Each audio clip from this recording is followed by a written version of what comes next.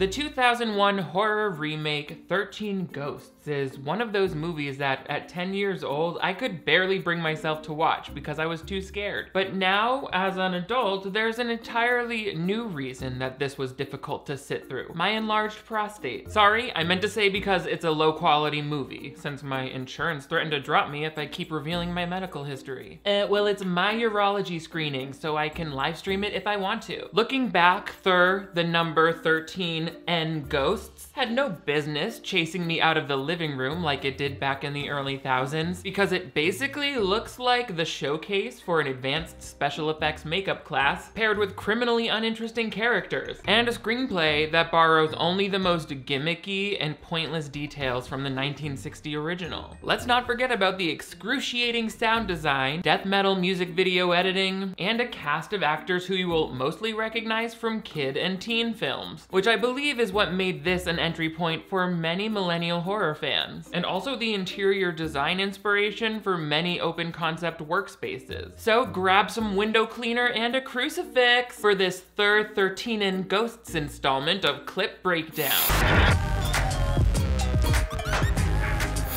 Hello television viewers, my name is Nick. Thank you so much for joining me once again on my channel for another installment of Clip Breakdown. This is the playlist where we dive into our favorite movies, TV movies, and other such content here on the web, and we break it into pieces, like the number 13 when you divide it by other numbers, to look at each individual clip and say, oh, that's a ghost, or no, that's a human. That's really the only two character types we have in this movie. It's either living or dead. They're all boring, I know that much, but before we get into it, make sure you click subscribe and give this video a big thumbs up. I want you to know how terrified I was of this movie as a kid, and I don't even think I watched it all the way through because I could not get past like the child. There's like a young boy who's in danger in this, and I was like, that's too real. I'm a young boy, and I at the time felt that there was danger at all times creeping in just from the chemistry in my brain. So the movie begins though with a junkyard, as all good things do. This first scene involves F. Murray Abraham as Cyrus, a wealthy person, and then Matthew Lillard is his like hired psychic assistant.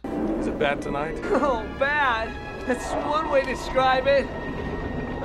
Insane seems a little more appropriate. We're talking about the sound effects used in this scene so far, right? Between the cartoonish music, howling wind, and Matthew Lillard's poorly dubbed dialogue, for a moment I thought we were living inside of an episode of Scooby-Doo. And I was gonna give myself a quick sponge bath for that stud Fred, who, according to the hanky code, is down for anything. Wait, you're telling me he uses that scarf to keep his throat warmed up? I knew he was a freak. We get right off the bat that part of Matthew Lillard's character, whose name is going to be told to you, Dennis, part of his vague psychic ability includes being able to touch you and like understand your sad backstory. Get to work.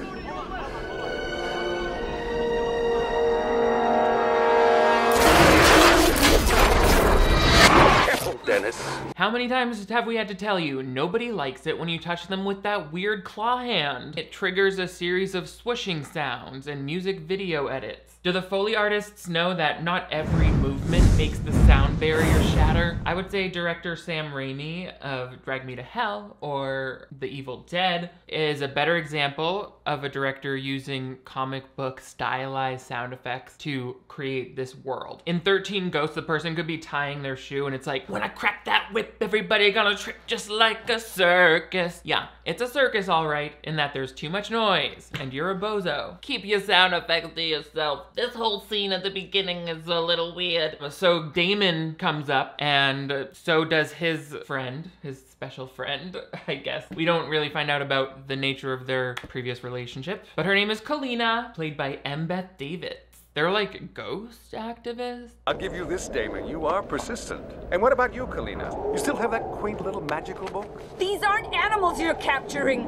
They're human beings! I'm not sure when Miss Honey stopped being a teacher / Matilda's adopted mother to start her career defending things that don't exist, but she kind of sounds like an idiot now. How are you going to say that ghosts are human beings? I can't think of two more opposite things. That's the same as saying a dead body is a living thing, and therefore we should let them watch Wife Swap with us. Like, who is even paying you to stick up for evil spirits like this? Where's the profit in this whole business model? Did she get a grant from Casper's dad? No, Christina Ricci's dad and Casper, who is the father-in-law of Casper, because they got married, I bet.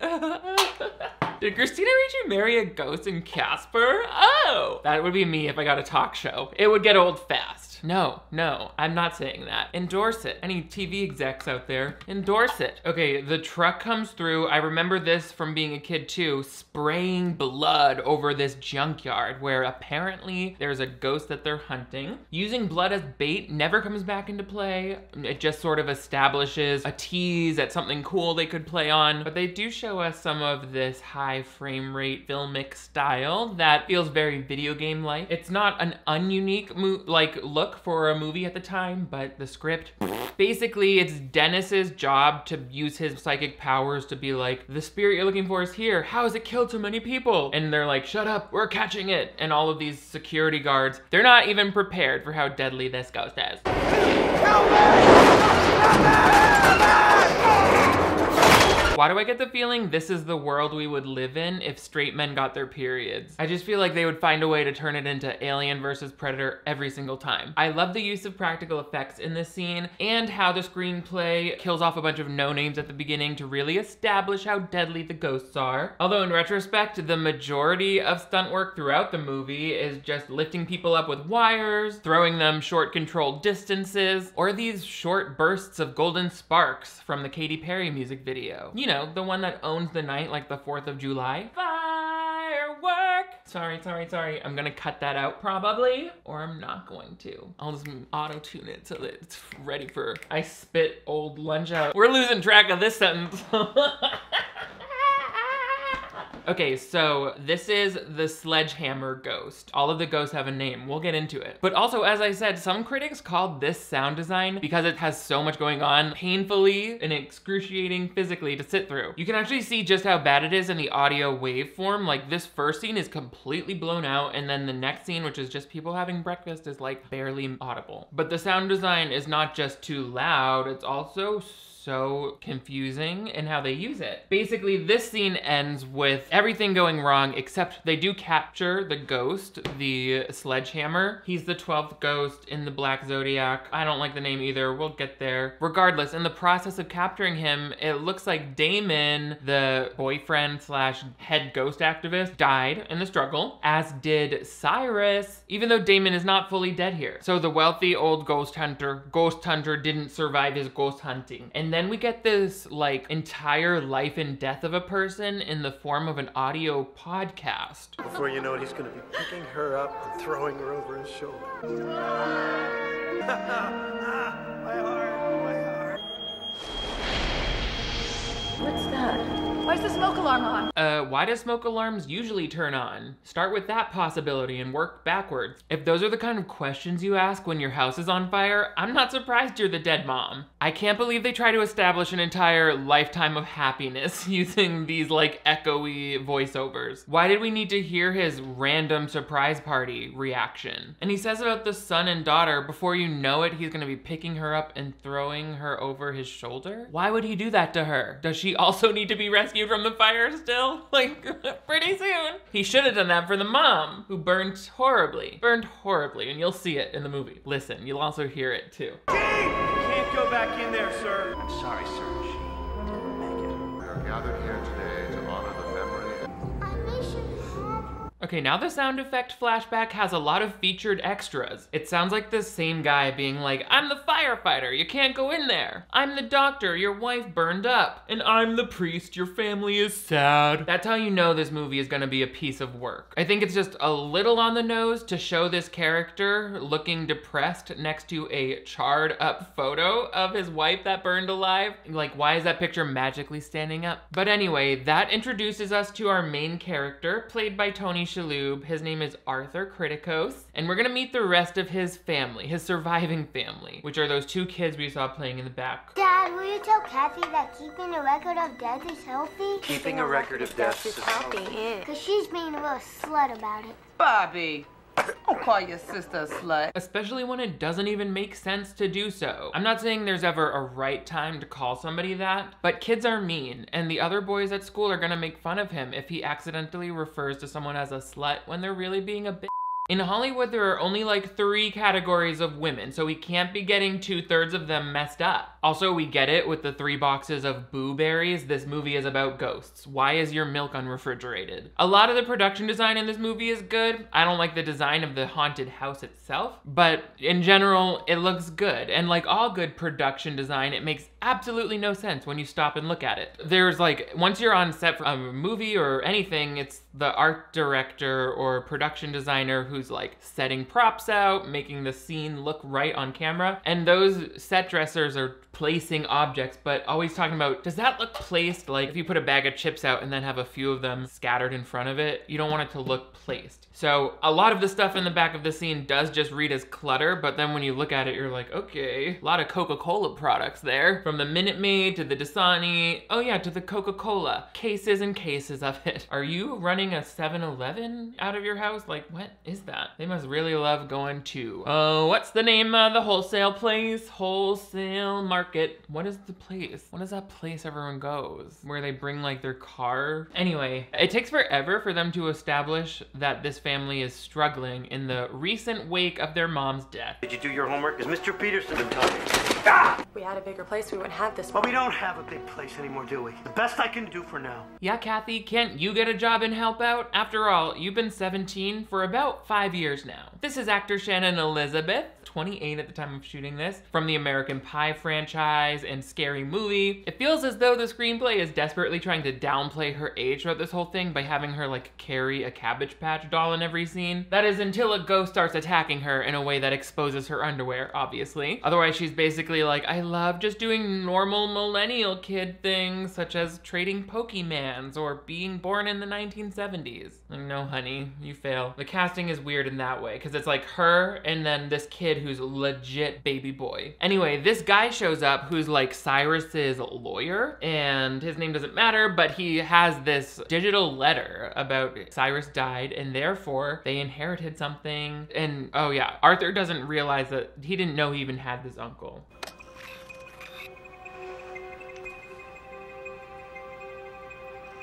The director's like, no, you don't understand. You just found out that one of your dad's relatives died. You should be smiling like this is your fucking Noxzema commercial, bitch.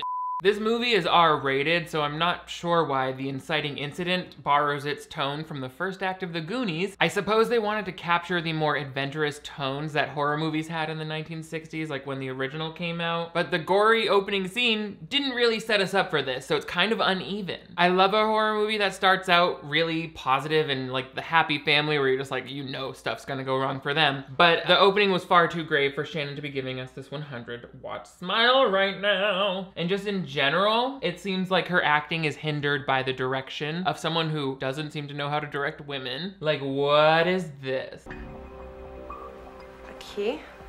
They said, do you mind just popping into this frame like a whack-a-mole, holding that thing unnaturally close to your head? A key? I'm like, yep, that's what that is, but no one said you had to hold it like that. That was Murder Mystery Dinner Theater. This film was a critical and commercial disappointment. It made $68.5 million on a $42 million budget, but after you include marketing costs, it did not even break even. It was only the second movie from Dark Castle Productions, which intended to only produce horror movies based on William Castle horror films. So that discouraged Warner Brothers off that plan, and the next film they released was Ghost Ship in 2002, which also bombed, although it was an original story, so couldn't have been the source material. We watched Ghost Ship during one of my virtual watch parties that I have only on Patreon, where at all levels you can go and access that and all my other other archived live streams, or you can also join in live next time. Anyway, another way they tried to give an overly modern reskin to this too tame and simple story from the past is by converting regular books and documents from the 1960s movies into video messages and audio recordings in 2001. And on that note, apparently Uncle Cyrus was somewhat of an AV nerd when it came to creating his last will and testament. It is a one-of-a-kind home. I have seen some amazing things. But the only regret I have is that I never... Oops, sorry. He was trying to bequeath all of his money to you as well, but the motion graphics didn't render in time before he died. We strongly suggested a written contract, but he was determined to use that astrology-themed desktop image he paid to download. It's time to get acquainted with Arthur and his family. Time out. I am not the missus here. My wife, Our mom got burned to death in a fire. Bobby. What? It's true. Okay, but not everybody likes talking about it at breakfast as much as you do. If you're old enough to spike your hair using styling cream, then you're old enough to recognize when your dad has depression. And that's on period. Also, while I love that this is the first major American studio release to have 3 leads of Middle Eastern descent in Tony Shalhoub, F. Murray Abraham, and Shannon Elizabeth, I don't love that the only black character is the live-in nanny who speaks exclusively in early thousands tokenism. Maggie is already a completely invented character that sort of takes a part of what Dennis's character does in the original movie. So like somehow this movie from the new millennium ended up being more racist than the one from 1960 that didn't even have black people in it because of racism. Just saying. This kid is an actor who quit after this movie. The only other thing I saw him in around that time was when he played Elian Gonzalez in the Elian Gonzalez TV movie. F-U-F. Suffocate. I got it. I win. Oh, so what? You think you so slick. Exactly what game were they even playing just now? The first one to spell suffocate into the microphone wins? Actually, now that I'm thinking about it, they could have been playing Hangman, but they also could have included a shot to show us what game it would be, and then Hangman would have some foreshadowing because one of the characters in the Black Zodiac is the bound woman, aka like the hanging prom queen that we see later. But I guess either the director and or cinematographer and or editor all missed that simple way of giving some confusing dialogue a little more meaning. The family gets to the house. This is a look. Whoa, Dad, it's beautiful. I've never seen anything like it. Cool. Yeah, if it were the new Church of Scientology setting up headquarters in our town, but this is not a practical home to live in. What do they think is so beautiful about it? The terrible use of floor space, or the Latin prayers that are permanently etched into any of those windows that would have added value to the property? Arthur puts his key in, the hole, and the house comes to life in a way that I can only describe as underwhelming. I'm like, we've all seen movies with machines before, so I don't know why they are acting like they just like introduced E.T. to us for the first time.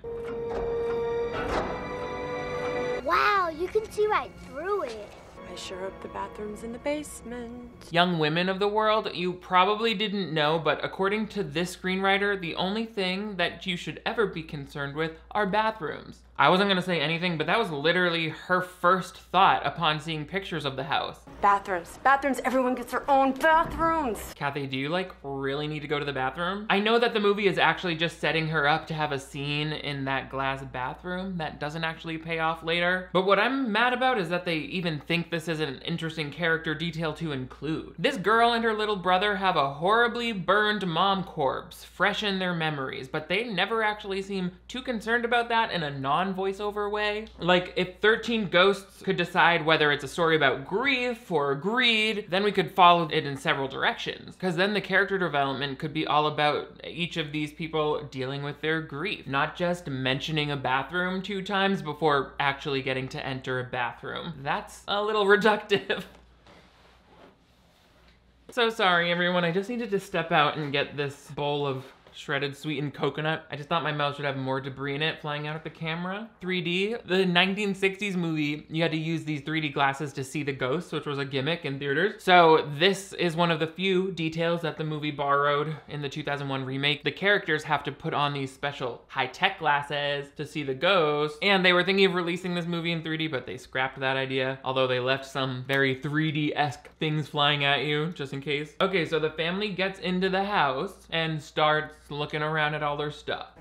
Family, just so we all clear, Miss Maggie does not do windows, okay? Once again, this maid character, who is also just a modern-day racist mammy stereotype, was not in the 1960s original script. Moving on, the only thing scarier than moving into a haunted house would be moving into a haunted house with no groceries. Luckily, I never have to worry about running out last minute to fill my glass house with food, thanks to the sponsor of today's video, EveryPlate. EveryPlate is the best value meal service in America, and I get to just relax with all of the ghosts that I know while they plan, shop, and deliver all of the groceries I need at a consistently low price. There are other meal kit services that it's like, are you putting gold in your pasta? No, and EveryPlate provides those same high quality fresh ingredients at a much better value. Everything comes pre-portioned and measured out. I don't have to waste food or throw away another wilted bag of greens. You can choose between 17 rotating recipes every month, and you can swap out veggies, proteins, and side dishes as you wish. What I love about EveryPlate is that it keeps my kitchen skills sharp to the point where they're just above below average. And it's just fun. I love doing it, okay? And you can do it too. Get started with EveryPlate for just $1.79 per meal by going to everyplate.com and entering the code NickDiRamio179. And once you got your plate all packed, let's get back to the scares and the thrills. When they got to the house, Matthew Lillard, who we know as Cyrus's assistant from the first movie, is pretending to be an electrician outside, and he's like, can you tell me where the basement is? I'm here because you're about to mess up the power for the whole town. So they're like, whatever, just get out. As soon as you show me where you hid the basement, the sooner I can get my ass out of here. I'd be like, what is your job title again? Electrical engineer of standing too close to me? You need to back up. So the lawyer's sweet talking Arthur by being like, you guys won't be poor ever again. Well, what's his name? What is the stupid psychic's name? Dennis is downstairs and we see the ghost for the first time. He puts on his ghost goggles.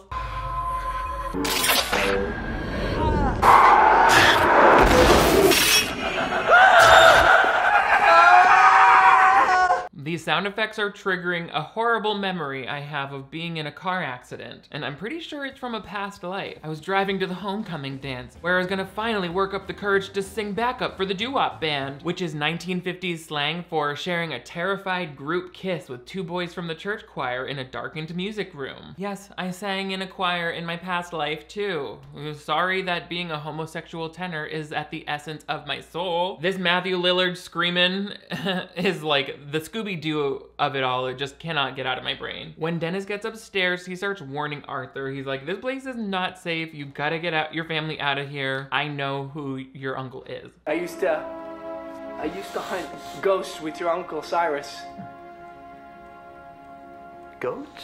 Ghosts! Are you just living for this comic relief? Because Tony Shalhoub is making me laugh just as hard as when my family used to watch episodes of Monk with my Nana, which wasn't that much because we were in a hospital room and just trying to keep her comfortable during the end. Again, I recognize these funny exchanges from people who I was introduced to in kids' movies, and I think that's why, and a lot of other people, it seems, from the early thousands remember this one. There are kids in it, so it feels PG-13, even though it's not. It's pretty dark. There's lots of visible bone crushing, but upon rewatching it, I can see how it ruined its chances with adult audiences, because now I never know when I should take anything seriously or not. One minute it feels like I'm watching Spy Kids, and the next it's like watching a horror character fantasy cosplay competition. What the sentence was that? What bizarre collection of consonants and syllables was that cacophony? The lawyer writes this guy off by being like, oh, I know who this is. He's always bothering our office claiming that Cyrus owes him money, but he seems to know a lot about what's going on.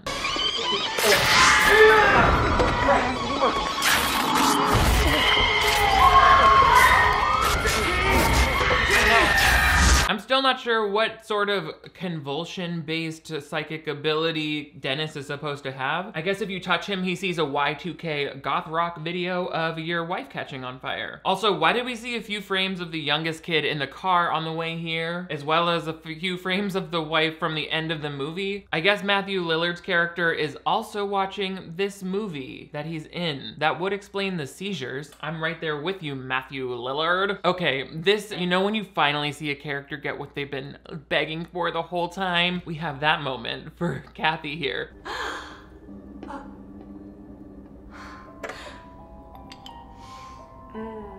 We have struck gold. Sweetheart, you just stomped into this room and started dabbing the previous owner's urine sample onto your throat. If that's what you call striking gold, then I guess I love the wordplay. Finally, Dennis the psychic starts to compose himself enough that he can give us some much needed exposition. How's your head? I haven't had any complaints yet. Why are you even being nice to this guy who broke into your home that you just won from a dead family member by using false pretenses, and who your lawyer who you trust just said he's trying to rob you? I'd be like, okay, home invader, have fun dying in the corner over there because all our phones are not working and my CPR certification expired. Tony Shalhoub and his family are so uninteresting. Like, he's a mathematician. What's that about? The kid has this tape recorder where he records local obituaries. How come? When does that matter? Also, this girl loves bathrooms. You're not even trying. You're not even trying in the bathroom. Not by the hair of my coconut cluster would I be okay with liking a bathroom, man. Not me and my coconut cluster for Easter. I forget if or why it matters how the lawyer goes into the basement. Oh, he goes to collect his money, but he reveals the 13 ghosts. What are you staring at? Hey, kiddo. Nice tits. Whoa! Yes, that's very scary looking makeup you have on, actors. Everyone be sure to show off the one thing you're holding. A bat, a tomahawk, a knife, a key? That's escalation, mama. Oh, my key, my key. This movie predicted how all the haunted house scare actors had to stay behind plexiglass at Six Flags during the pandemic. This shows us the firstborn son, who is canceled, by the way, unless he has actual native heritage, the torn prince, and the angry princess. I hate how closely we can see all of them, and in non-scary situations, so we can really take in how fake everything looks. You know what? This video won't feel complete unless I take a quick minute to run down all 12 of the 13 ghosts in this movie. I know it doesn't make sense. It's a shitty movie. There is a DVD extra where Cyrus tells the story of each of the characters in the Black Zodiac. So I'm just going to give you the title card, Wildest Black Zodiac Backstory. I'm just gonna read you the craziest line from each of these. The firstborn son. One day, a neighbor found a real steel arrow in his parents' closet. His cap gun was no match for the arrow, and he died when the neighbor shot him through the head. I feel like the real villain here was the neighbor who shot the kid, but whatever. The torso. He is the ghost of a gambler called Jimmy the Gambler Gambino. This already feels a little prejudiced towards Italians. The bound woman. When her boyfriend found her cheating, he strangled her and killed the other boy. He buried her body at the 50-yard line of the local football field. Then why is her ghost tied up? Couldn't she have been like hung from the goalpost to make it make sense? And if she's a cheerleader, why is she in a prom dress? Couldn't they have just made her a cheerleader or made the story so she wasn't a cheerleader? The torn prince. He is the ghost of Royce Clayton, born in 1940, who was a gifted baseball star in high school. In 1957, he challenged a greaser named Johnny to a drag race. Very cinematic storytelling, but also confusing. Couldn't he have just died playing baseball? The Pilgrimess? She is the ghost of Isabella Smith, an English woman who traveled across the Atlantic and settled in New England during colonial times. When she emerged from a burning barn completely unharmed, she was sentenced to the stocks. I mean, maybe none of us should have colonized this land in the first place. I think Mother Nature would agree with that. The Great Child and the Dire Mother, two of my favorites. Ghosts 8 and 9. One day, some of the carnival employees decided to play a little practical joke on Harold and kidnapped his mother. Carnival workers do not around on April Fool's Day. Do they think it's the Purge? 11, the Jackal. Ryan gnawed through the jacket until doctors finally locked his head in a metal cage and sealed him away. When a fire broke out in the asylum, he chose to stay behind and face the fire. His cage may have heated up enough to where he ripped it open before the fire consumed him. I don't get it. Does having mental illness give him a higher boiling point than other human beings? And also than metal? The Juggernaut. That's who I called the jackhammer at the beginning. Messed it up. Standing 7 feet tall, he was such a grotesque height and appearance that everyone ostracized him as a child. Was he 7 feet tall as a child? So the lawyer does his part by grabbing his money and then triggering the house to spring shut. But he doesn't seem to realize that that also starts to release some of the ghosts in the basement, which leads us to this death.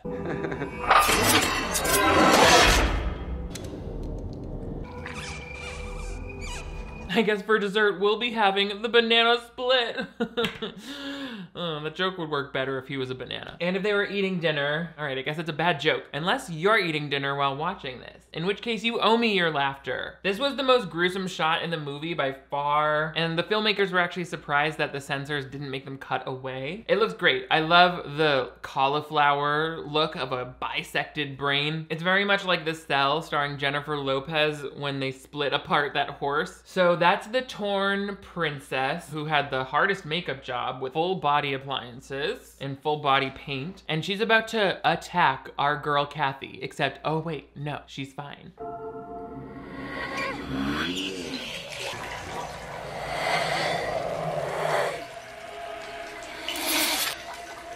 This girl is in some dark house that's weird as hell and yet is fully determined to live her Clearasil face splash fantasy anyway. Oh, she's not the torn princess, the angry princess. I didn't read her thing. She's Dana Newman, who did not believe in her own natural beauty. Abusive boyfriends fueled her low self-esteem, which led to much unneeded plastic surgery. Dana Newman is just sitting in this tub watching some girl drink her bath water. Like, is this girl for real right now? Why not give us a splash of Kathy like getting blood all over her face that nobody else can see, like in the It miniseries? It's such a cop-out. They did 2 takes of the action where the water was clear and where the water was bloody, so they could have just saved it till the end of the day and let Kathy get bloody. There must be a reason why they didn't. Anyway, nothing comes of that scary visual, so I don't understand why I'm supposed to think any of these ghosts are scary if they're just like, we're watching you. All these ghosts know is pain, so they're not inflicting pain though. So Arthur grabs Kathy just in time with Maggie, and they realize that they can't find the little kid. Oh, I gotta learn his name now. Bobby. Bobby is down in the basement while Dennis explains that there are prayers on all the walls because it keeps the ghosts contained, and they're glass because it's spectral glass. I don't know what the glass is. But while Bobby's in the basement exploring, he sees what looks like the ghost of Cyrus, and then he's snatched off the ground. Maggie and Dennis go off on their own, and Dennis finally explains to Maggie, oh my god, look at these glasses, you can see ghosts. And she's like, oh, it's so scary. Meanwhile, Kathy does the same, and it's sort of like, are these ghosts not initially scary till you put on the glasses? Because that's what they make it seem like.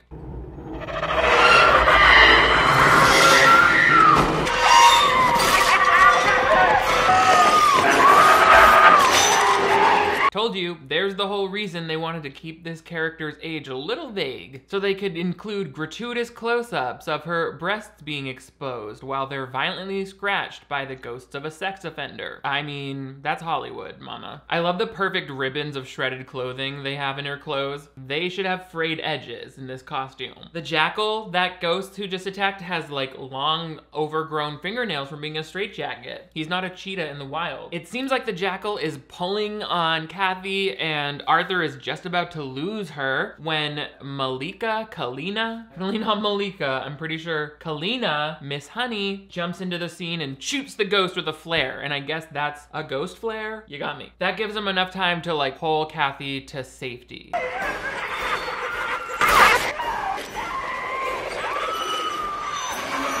Okay, that was almost a scary chase sequence up until the most terrifying ghost in this whole movie just donked its noggin on a sliding glass door. And the editing, like why did we get a full-on shot of the ceiling light? I don't need that. Again, all of these ghosts start to feel cheesy as soon as they're harmlessly trapped behind glass like zoo animals. All they can do is facially menace you while smacking the window as hard as possible without the edges of their prosthetic appliances coming unglued. With a name like the Jackal, you do not want us to see you in a close-up with your lace lifting. And for the Jackal in particular, the longer we get to look at him, the more it starts to feel like Halloween Town 2 Calabar's Revenge. Anyway, now Kalina's in the mix. She's in the mix now. Another one of Cyrus's victims. Cyrus had a nasty habit of enslaving souls. That's why I'm here. I intend to set them all free. She said, "This is my character motive and these are my character motivations." And don't even ask how I got inside this impenetrable house just in time to save you. That's really personal, like asking me my bra size or how many ghosts I've had sex with at one time. And the answer is obviously 13, because that's where the title of the movie comes from. There is a porn parody of this movie as well, just so we know. Okay, get ready, buckle down. We're at the 50-minute mark, so we better tell you the story of life. The making of a certain machine. One that can see into the future. I can't believe Cyrus built it. What are you talking about? We're in the middle of a machine designed by the devil and powered by the dead.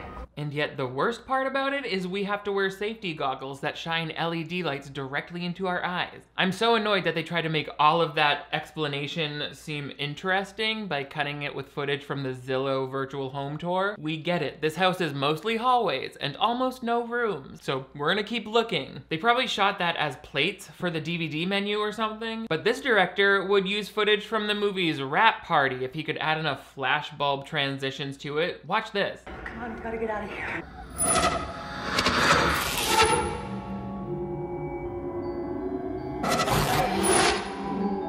Now that is clearly a kid who's going for scariest costume at the Halloween block party this year. Very dark-sided Mick Hale, great job. It's almost impossible to feel afraid of these ghosts when so many of them don't kill anyone and just show up on screen to do nothing, but to like tell you, don't go down this hallway. Like I'm pretty sure there are a few flash frames where we just see this kid hanging from the ceiling in between takes, like talking to the director. Meanwhile, Maggie and Dennis are having their own adventure because they have to share a pair of glasses. So, I mean, and there's a little bit of a plot device here where it's like Maggie has to use the glasses and help Dennis avoid being hit by the torn prince with his bat. Very Lemonade. Hold up, they don't love you like I love you. Also, Maggie is using the pane of glass as her shield, so that's something that comes into play. Anyway, this is my key. A key?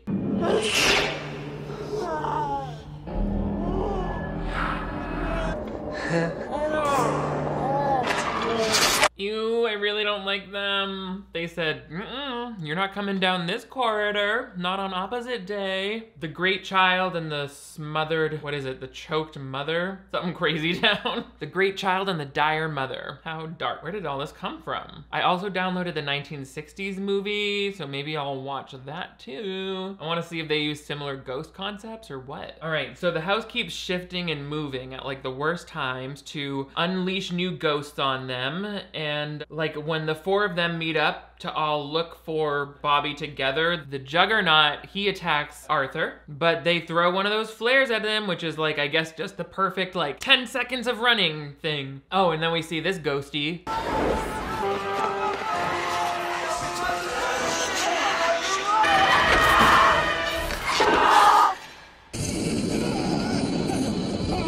You can't tell me it doesn't look slapstick and cheesy when these ghosts smack their face up against the window. We can literally see the nostril print of face paint that the pilgrimess leaves behind on the glass when she disappears. I hate how obvious it is that they just shot for each of the ghosts like several minutes of being scary behind glass footage and then just cut it in with reaction shots that were shot on separate days. And now all the characters are like, whoa, oh, whoa, I hate when they do that. It's like, I do too, because it's boring. And like with the torn prince or the Juggernaut, every time they hit the glass, it's just like a spark explosion. It's like, all right, that's really not scary. Like if it could be something like the glass like bows outward or something, then you would be like, oh, it's like a scary heavy punch or whatever. What makes them dangerous? I don't have electricity in me. If they could show me what those punches look like even once, like if a ghost punched you, does that just like make you suck all the life out of you and you turn gray? That would be scary. Then you would know like, ooh, those are some dangerous ghosts. But I'm like waiting for them to come out from behind this glass so that they can literally like punch me. I mean, okay. So once they get separated from all the ghosts and they're upstairs, Dennis starts to tell Arthur what he knows, which is not only was he chosen by Uncle Cyrus to be the 13th ghost in this home machine, which is required to make it work, but also the 4th ghost is his wife who recently died in the fire. And he's like, why? Meanwhile, it seems like Maggie is getting just as impatient with I am over the endless exposition. This house is not a house. It is a machine.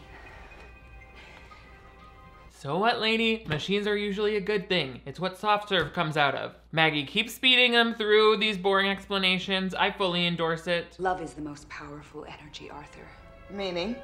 So she speeds through the characters of the Black Zodiac that I already told you in a better way, and tells us why Cyrus would even want this house machine of the damned to work. Knowledge is power, and the man who controls the Ocularis would be the most powerful man on Earth. Oh, so that's the thing I don't care about. I hate when the villain in a movie is just going after general, supreme world power. How are you going to control the world specifically after you can predict the future? Become rich using the stock markets, overthrow the United Nations, grow out your hair and start a religious cult? Like, what am I worried about? So anyway, it's determined that in order to save the kids, which she's putting it as like, oh, Cyrus is using your kids because we need an innocent sacrifice to make the machine work. And then they're like, if you jump into the machine though, your selfless love will cause the machine to be broken. I'm like, who could possibly know any of this? This is all, like, where's the owner's manual? What are you talking about? So anyway, they split up. Kalina and Maggie split up from Dennis and Arthur. There's a lot of crazy CGI green screen effects with Maggie and Kalina going into the basement. Oh, but then once they get to the heart of the machine, Kalina knocks out Maggie, and we find out she's double-crossing us. She's actually working with Cyrus, who is not dead, but alive. And all of this has been planned from the beginning. She's like, I've been doing everything you asked. I killed Damon. And it's like, no, you didn't. We saw Damon dying of an accidental injury from the ghost at the beginning. Did you smother him and we didn't see it? Like, how did you kill him without him knowing that you stabbed him or whatever? Meanwhile, Dennis and Arthur are having a time when someone attacks them. I think the Juggernaut attacks them, and Dennis sacrifices himself by trapping Arthur behind this glass while he gets Juggernaut killed. It's really boring watching him die, but it's supposed to be emotional. And then they try to make it more emotional by showing Tony Shalhoub his ghost wife through the glass. Meanwhile, Cyrus has no loyalty to even Kalina, who seems like was his lover. I thought I told you, greatness requires sacrifice. That's how the toaster strudel in my back pocket must feel whenever I get a seat on the bus. Apparently there was an alternate version of this shot where Kalina's eyeball also pops out. So why don't those suits over at Warner Brothers stop trying to copyright claim this video and get to work releasing 13 Ghosts the Eyeball edit instead? Make your salaries worth something. All right, this is where things get real annoying.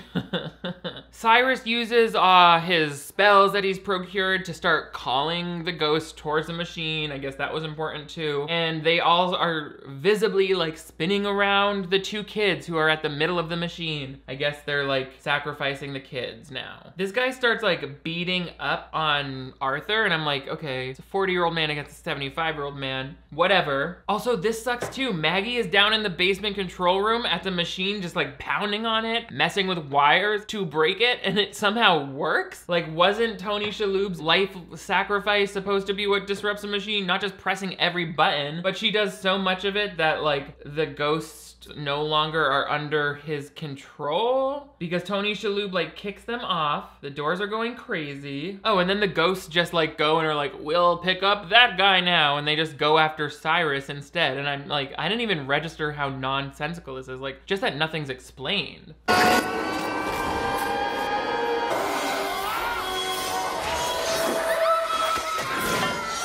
Excuse me, these kids should be absolutely showered in blood and great uncle entrails right now. This is the big finish. Why are they so clean? This could echo the beginning scene where they sprayed blood all over the junkyard, but that never came up again. Never came up again that the ghosts are like attracted to blood somehow, because none of the murders seemed particularly bloody. Like even Dennis got beat to death with a bat full of sparks and never showed much blood. So what is the blood? So now that Cyrus has been torn to pieces, you saw some of that cheesy like would-be 3D effect. The machine is starting to break, and then Arthur sees the ghost of Dennis show up and be like, you can do this. And that inspires Dennis to make this impossible jump through these razor blades spinning around his kids and protect their heads during this explosion that apparently kills Maggie down in the basement, which is like, what the f? Oh, and then I think test audiences must have rioted that apparently the main characters were like, our good family friend is dead. They're just like, we're happy now. Because then they give us this little tag where Maggie's like, somehow survived this insane basement explosion. It's like, this was not in a job description. It's like very lame. And then at the end, the machine is broken and it seems like all is well. The ghosts have transcended to heaven, including ghost number 4, Wifey McBurned Face. Mom? That's right, and your selfless killing of that old man has painfully removed all of her burn tissue and replaced it with Lancome Double Wear Foundation. And that's why she can finally ride this lazy Susan right into heaven. I'm so surprised by how hardcore scary I thought that this movie was, probably just because it was a hard R rating, but like the actual screenplay was they really found a way to water down that R rating. Let me know, did you grow up feeling traumatized by this movie? Did this help you resolve any of those issues? Am I finally earning credit for my psychology certification by counseling you? Let me know in the comments below. Also give this video a big thumbs up if you want to see even more clip breakdowns on horror movies. You know I love to do it. But most importantly, if you're new to my channel, I would love to have you click that subscribe button right over here. That way you never miss new videos from me. I upload 2 new ones every week, so turn on notifications if you want to be the first to know when I'm summoning ghosts with a spell. And I'm summoning ghosts so well. Also, I've got merch available, ready for summer, and a Patreon where you can access exclusive bonus merch, virtual watch parties, and extra episodes of Clip Breakdown. Oh my god, these were 2 keys the whole time. You guys are all the greatest. Thank you for counting to 13 ghosts with me today. I will see you next time.